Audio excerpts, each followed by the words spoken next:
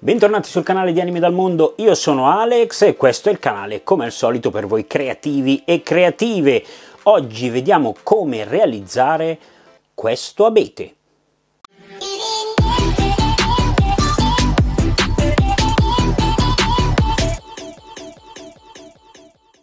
Cruccio di molti modellisti, soprattutto alle prime armi, è come realizzare la vegetazione e oggi vi faccio vedere con questo tutorial come si può realizzare un abete con veramente pochi soldi e soprattutto in maniera molto veloce. Infatti in questo video taglierò veramente le parti meno essenziali, magari l'asciugatura o qualche lavoretto che effettivamente è inutile far vedere tutto perché è sempre quello. Ma detto tutto questa cosa, perché vi faccio vedere questo? Perché l'abete, che è diverso dal pino, magari andate a vedere non so, nel dizionario degli alberi di tutto il mondo, ma l'abete è diverso dal pino.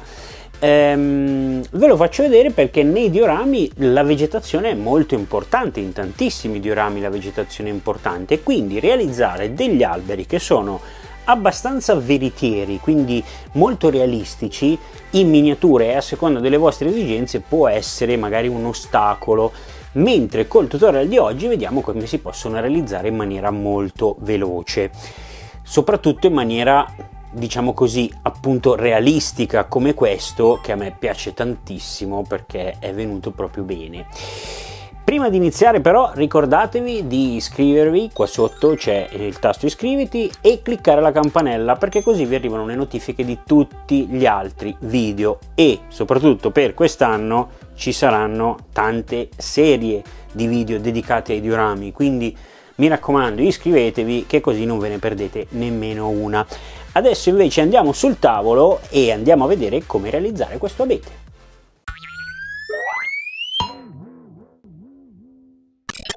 Per questo progetto avremo bisogno fil di ferro delle dimensioni il più piccolo possibile come spessore, però potete sceglierlo voi, delle tronchesine, abbiamo bisogno della corda, classica corda, forbici, abbiamo bisogno di una tavoletta di legno con una vite, possibilmente autofilettante. Abbiamo bisogno poi dei granuli, in questo caso io userò dei granuli di modellismo apposta per fare l'erba solitamente, ma si possono usare anche per altro. In questo caso è un verde piuttosto neutro se vogliamo, ma potete usare i colori che più vi piacciono, e anche della grass, o meglio dell'erba elettrostatica. In questo caso siamo all'erba elettrostatica da 2 mm, che è quella abbastanza piccola. Abbiamo bisogno poi della colla spray e una bomboletta, in questo caso di acrilico verde scuro. In più, se non volete fare a mano, potete usare un semplice trapano avvitatore. Quindi possiamo procedere con il nostro progetto. Tagliate a pezzi la corda della lunghezza massima che volete che il vostro abete sia largo, quindi più largo lo volete fare, più lungo sarà il pezzo. Fatele sempre della stessa misura, non fatele di diverso tipo. Adesso dovete poi sfilacciare i vari pezzi di corda per renderli più fini. Prendete la tavoletta di legno, piantate la vostra bella vite autofilettante e prendete il fil di ferro.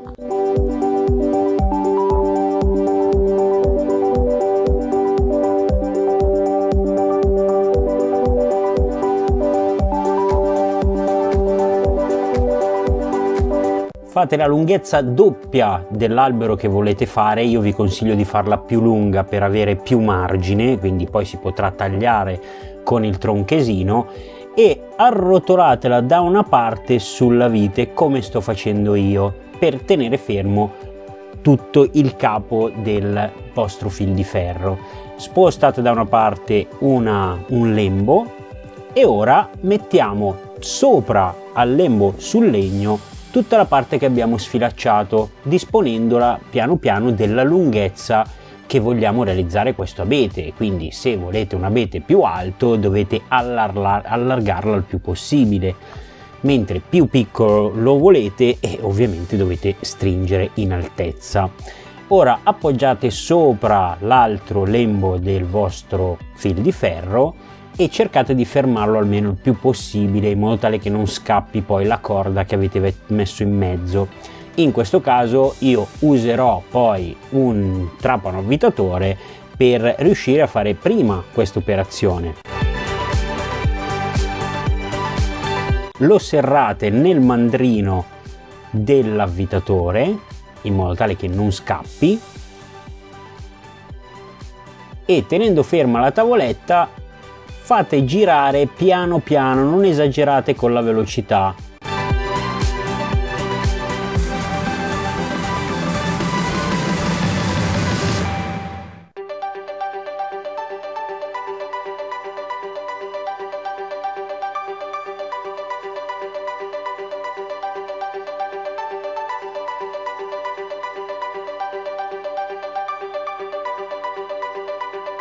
Tagliamo il nostro fil di ferro, abbondate leggermente così poi lo potete rifinire dopo.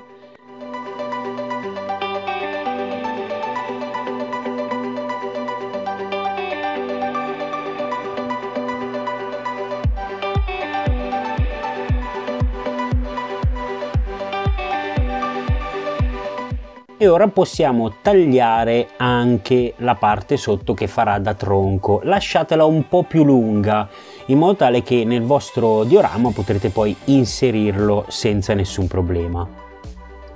Ora dobbiamo usare la tecnica, diciamo così, del piccolo giardiniere di provincia, perché dobbiamo andare a sfoltire e a fare la forma di questo nostro abete. Togliamo tutti i pezzi in eccesso che vengono via, ma ora facciamo i giardinieri.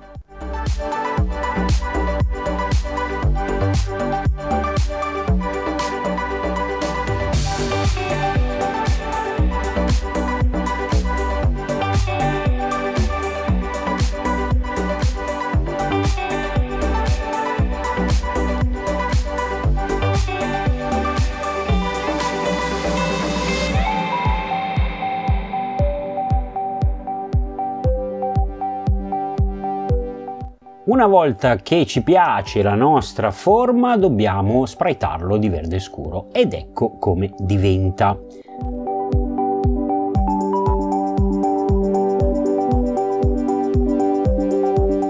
Ora prendiamo la nostra segatura, i nostri granuli e la nostra colla spray e andiamo a spruzzare il nostro abete con la colla spray, come sto facendo in questo momento. Quindi dovete spruzzare tutto il vostro abete con la colla spray. Usare la colla spray rende molto più semplice questo passaggio invece che usare la colla normale. Potreste usare anche della colla vinilica imbevuta nell'acqua, o meglio la miscela di colla vinilica e acqua e poi spruzzata. Adesso potete posizionare sul vostro abete tutti i granuli che volete. Più ne mettete, più si vedranno meno, tra virgolette, i rami, ma sembrerà molto più veritiero. Ovviamente poi dobbiamo far togliere tutto l'eccesso che non si è attaccato. Dopo aver fatto questo, gli diamo un'altra spruzzata di colla appunto spray, ma gli applicheremo questa grass da 2 mm, l'erba elettrostatica. Voi potete usare anche quella più alta perché va solo a vostro gusto. Io uso questa perché l'abete è molto piccolo, quindi alla fine è quella più adatta. Prendiamo adesso la nostra grass, la nostra erba elettrostatica, e facciamo la stessa cosa che abbiamo fatto con i granuli. Quindi la spargiamo su tutto il nostro abete in modo tale che prenda come la nostra erba e ci fa da aghi di pino sostanzialmente, e avendo 2 granuli diversi sembrerà molto più veritiero.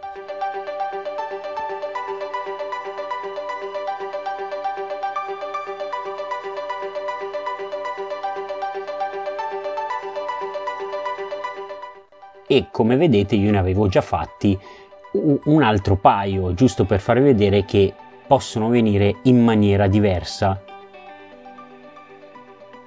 Come vi sembrano?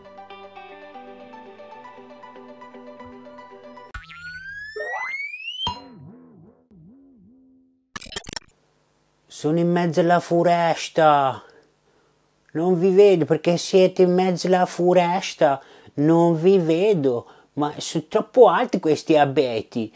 No, vabbè, a parte gli scherzi, sono simpatico come due dita negli occhi, lo so, benissimo, ma vabbè. Spero vi sia piaciuto questo tutorial, che è stato molto semplice se volete, perché abbiamo veramente usato cose molto basilari che però portano a questo risultato. Ovviamente vi lascio sotto tutti i link di tutto il materiale che ho usato, nel caso non l'abbiate lo riuscite a trovare qua sotto, ci sono i link di Amazon e c'è anche il link del mio negozietto di Amazon, quindi potete acquistare tranquillamente e io vi so dire tutto quello che si può sapere su quello che c'è inserito, perché è tutta roba che ho provato io personalmente, che ho o che ho provato. Bene, che dire, siamo arrivati alla fine di questo video, spero vi sia piaciuto e mi raccomando commentate, perché la mia community, che sta aumentando sempre di più, mi fa un sacco piacere, ma soprattutto mi piace scrivervi, cerco di rispondere a tutti se posso, quindi voi scrivete sotto nei commenti quello che più vi pare, se magari avevate già usato questa tecnica, se ne usate un'altra. Io per esempio posso usare questa, come per esempio invece della corda usare la canapa. Per esempio si può usare anche la canapa, oppure che ne so, il nylon o addirittura il filo da pesca si può usare. Bisogna fare tanti più pezzettini, viene un po' più secco, quindi non così frastagliato come questi, però si può usare anche il filo da pesca, ovviamente poi ridipinto come ho fatto con questi alberelli spraytato di verde. Però si possono fare in tanti modi, il metodo però è più o meno sempre quello. Per quanto riguarda alberi di questo tipo, quindi di abeti di questo tipo, dove non si vedono prettamente i rami perché ci sono gli aghetti e tutto il resto, però insomma per questo tipo di alberi va bene questa tecnica, è soprattutto molto veloce. Io sono arrivato alla fine, vi ringrazio se siete rimasti con me fino alla fine e vi rimando al prossimo video. Quindi da Alex e Anime dal Mondo è tutto, ciao!